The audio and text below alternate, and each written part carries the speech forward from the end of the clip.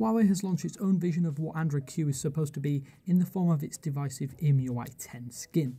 We've travelled to the Huawei Developers Conference in China to give the full release a test drive. So what's new and what can you expect?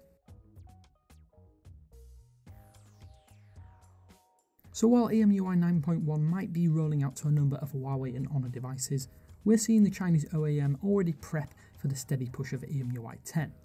If you were expecting a huge overhaul, then I'm sorry, this Android Q version of the Huawei branded skin is pretty much more of the same. Key inclusions this time around include a slightly enhanced dark mode, new UI tweaks and further integration with material design principles. For the most part, the entire experience feels very much like EMUI has done in the past, but with an enhanced sense of speed. The main reason for this feeling of increased inertia is the updated animations, which react much more readily to your touches and swipes. While Huawei hasn't overhauled the gestures to replicate the Google method, they simply remain the same as they did on EMUI 9. This isn't too much of an issue though, as they are easy to grasp, and you can still use the 3-button nav bar if you prefer. Where EMUI has changed more so is in adopting some more One UI style one-handed usability principles. All of the pre-installed Huawei apps now use much more white space and a more magazine-like approach to design.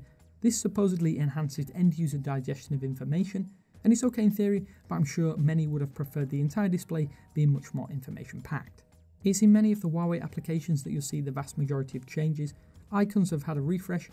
The most needed in my opinion was of course the camera UI. The new approach feels much more streamlined and clean without losing any functionality or familiarity. Where the dark mode differs from the stock Android implementation is in how EMUI 10 is able to force dark mode on third-party apps where dark mode may not have been implemented. The demo devices we had to test didn't have a great deal of applications installed, and with no access to the Google Play Store in China, it was difficult to tell just how some of the most popular Western apps behaved. That said, Google Play Music without a native dark mode seemed to work well with EMUI 10 and gives us a hint of what to expect when Google do add a proper dark mode to the application.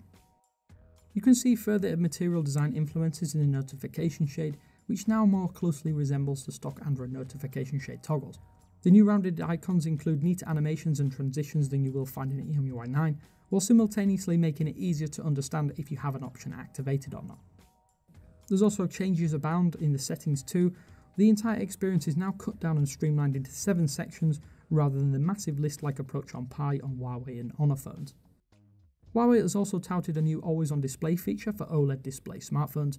The feature changes both brightness and colour as the day progresses, and similarly allows you to change lock screen clocks and more like Samsung's Good Lock app.